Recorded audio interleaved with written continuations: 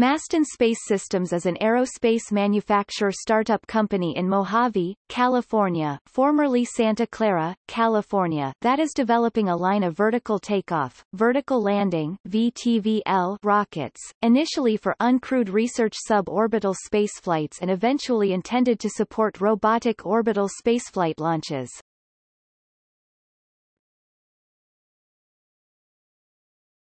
Topic.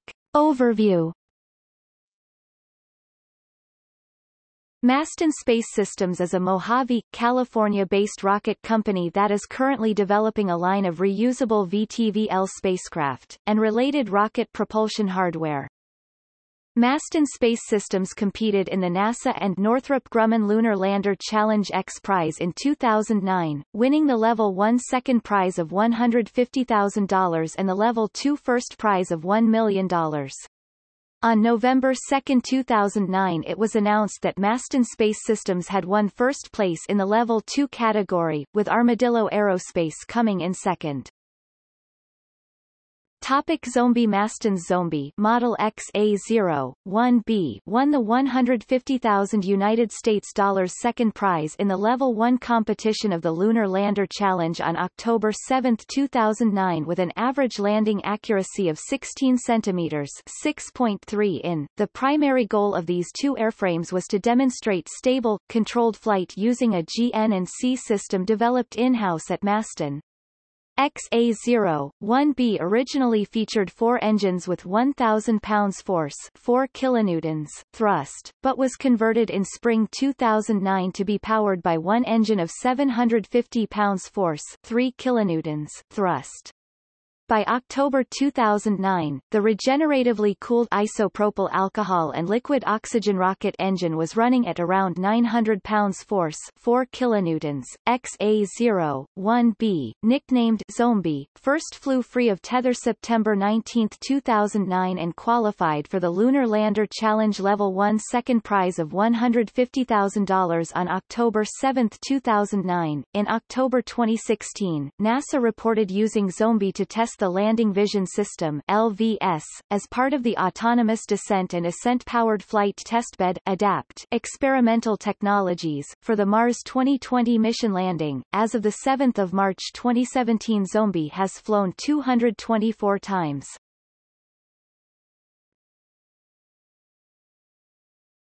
Topic. Xoie. Mastin's Xoie Model Xaero-1E won the $1 million Level 2 prize of the Lunar Lander Challenge on October 30, 2009.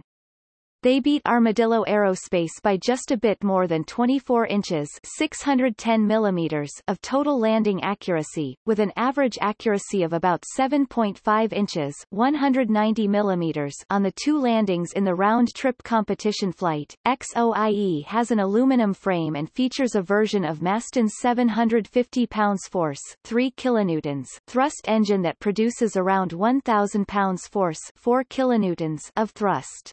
Xoie, as the craft is nicknamed, qualified for the Lunar Lander Challenge Level 2 on October 30, 2009.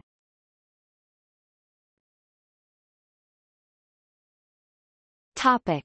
Xaero. The Xaero reusable launch vehicle is a vertical takeoff, vertical landing (VTVL) rocket which is being developed by Mastin in 2010-2011. It has been proposed to NASA as a potential suborbital reusable launch vehicle (SRLV) for carrying research payloads under NASA's Flight Opportunities Program, initially known as the Commercial Reusable Suborbital Research (CRUSR) program, projecting 30 kilometers (19 miles) altitude in initial flights of 5 to 6 minutes duration, while carrying a 10 kilograms (22 pounds) research payload. It is propelled by the 1,150 pounds force 5.1 kilonewtons Cyclops AL-3 rocket engine burning isopropyl alcohol and liquid oxygen. The first Xaero test vehicle flew 110 test flights before being destroyed in its 111th flight. During the record-setting flight on September 11, 2012, an engine valve stuck open during descent was sensed by the control system. As designed, the flight termination system was triggered, destroying the vehicle before it could create a range safety problem.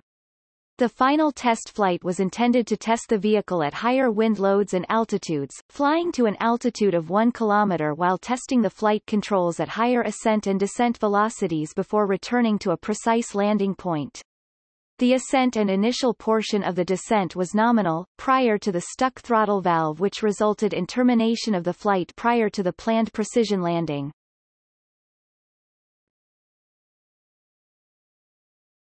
Topic: Xaero-B. A follow-up to Xaero with the ability to reach 6 kilometers (3.7 miles) altitude with engine on throughout.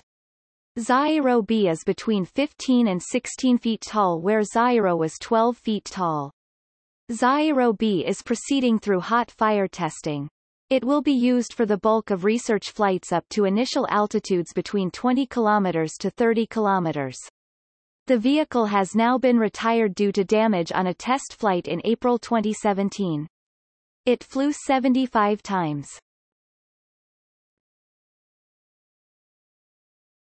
Topic: Xodiac. The Xodiac is a VTVL rocket introduced in 2016. It features pressure-fed LOX, IPA propellant, and a regeneratively cooled engine. Flights can simulate landing on the Moon or Mars. Video of Xodiac performing in-flight airflow tests tuft strings.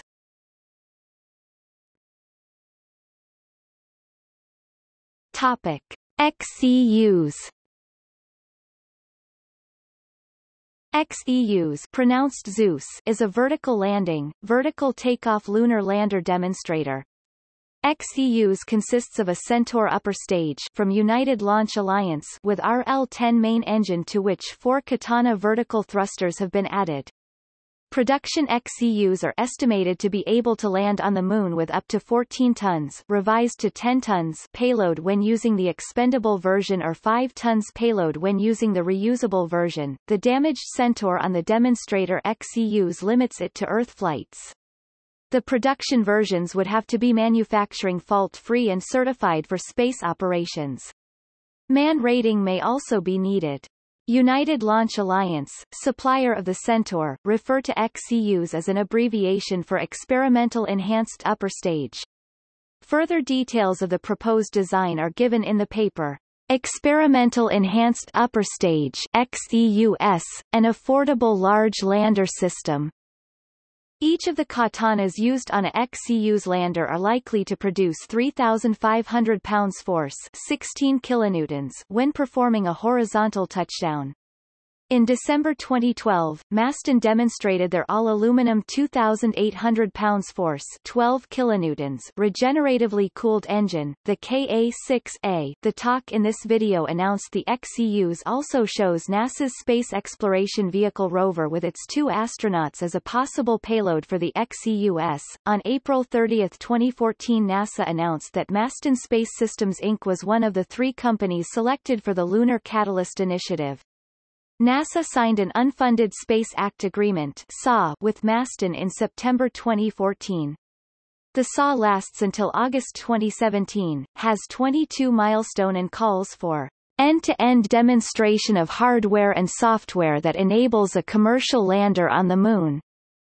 In December 2015, United Launch Alliance (ULA) were planning to upgrade the Xeus's main body from a Centaur upper stage to the Advanced Cryogenic Evolved Stage (ACES), which they are currently developing, significantly increasing the payload.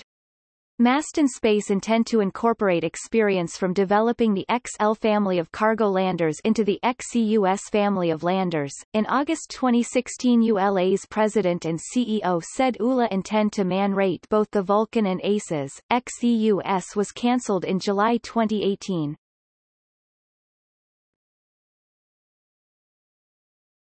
Topic: XL-1.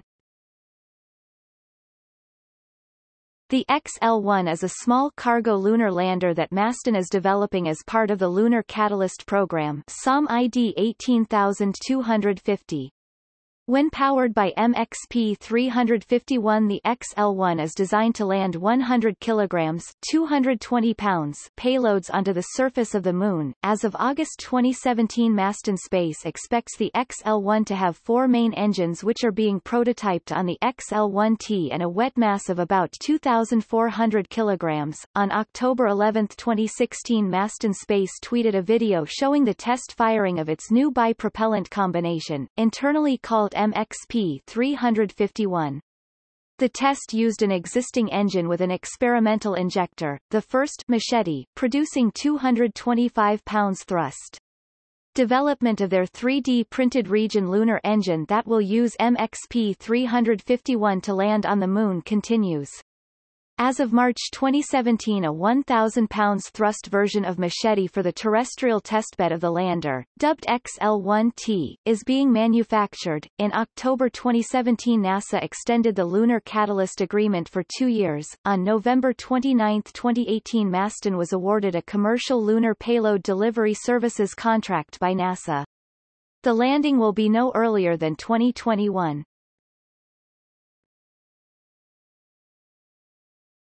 Topic: XL-1T. The XT-1T is a terrestrial technology and process demonstrator for the XL-1 and Xeus. A terrestrial flying test bed is being used since lack of vehicle access to lunar landers after launch would make Maston's incremental design and test development methodology difficult and very expensive. Like the XL-1, the XL-1T is under development in partnership with NASA Catalyst SOM ID 18250. The XL-1T is expected to have a dry mass of 588.93 kilograms and a wet mass of 1,270.68 kilograms, which is less than the XL-1. The vehicle has 4 off Machete 4400N main engines able to throttle between 25% and 100% 4:1. The propellant is MPX 351. Yaw and pitch are controlled by differential throttling. There are 4 off 22N axe thrusters to control roll. Many characteristics of the XL-1T have been deliberately made similar to the XL-1. These include multi-engine architecture, avionics, software, fuel, movement of inertia, slosh management and mission design tools.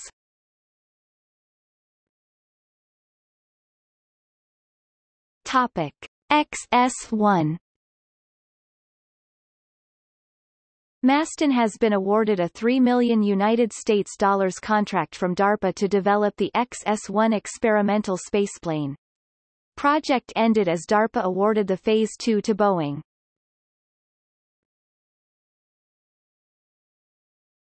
Topic: Other products and services.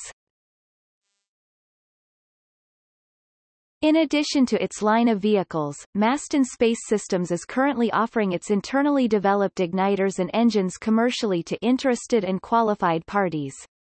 Maston also has stated its intent at multiple conferences to participate in technology maturation and proof of concept projects.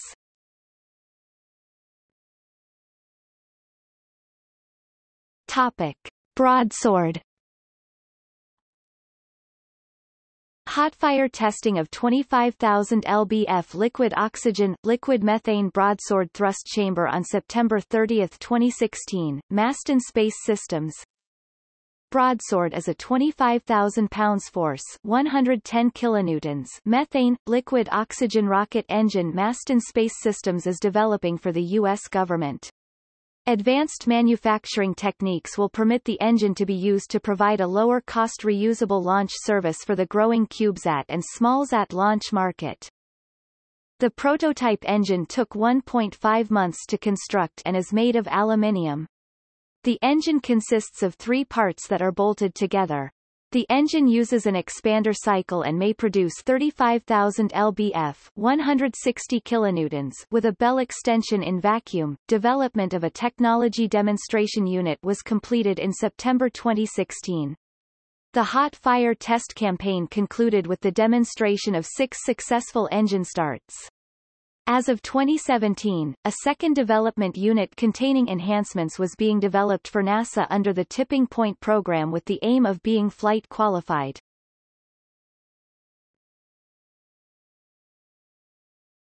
Topic: Cutlass.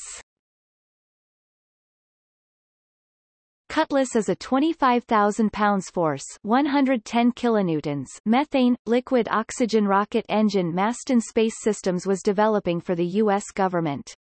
Built using aluminium alloy via additive manufacturing techniques. Cutlass evolved into a low-cost expendable upper-stage engine using a gas generator cycle. A Phase 2 SBIR grant was not awarded, so development has been put on hold.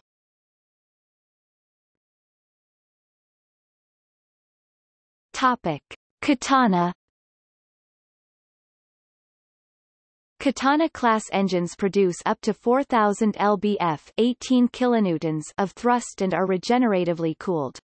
They are designed for indefinite runtime and good throttle response. A video of the all-aluminium Katana Ka-6A Region 2800 lbf engines shakedown test burning LOX, IPA isopropyl alcohol.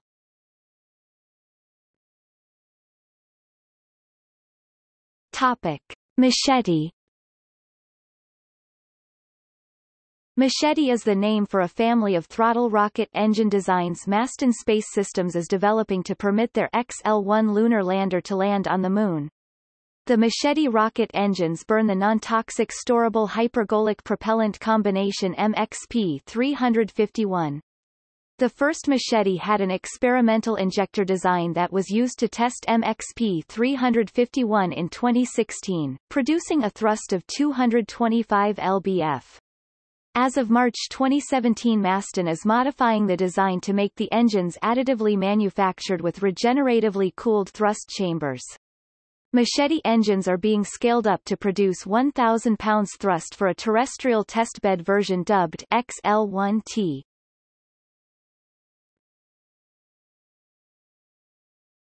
Topic: MXP-351. MXP-351 is Masten Space's internal name for a self-igniting bipropellant combination invented to fuel its small lunar landers. Unlike the traditional NTO, MMH bipropellant, the two propellant chemicals in MXP-351 are safer to handle because they are non-toxic. The bipropellant can also be stored at room temperatures, unlike liquid oxygen and liquid hydrogen. The hypergolic combination has an ISP of 322 seconds. The storage life of MXP-351 before use is undergoing long-term studies but is expected to be a few years. The reduced operation constraints may permit a reduction in recurring operating costs. For handling instructions, see the section on safety below.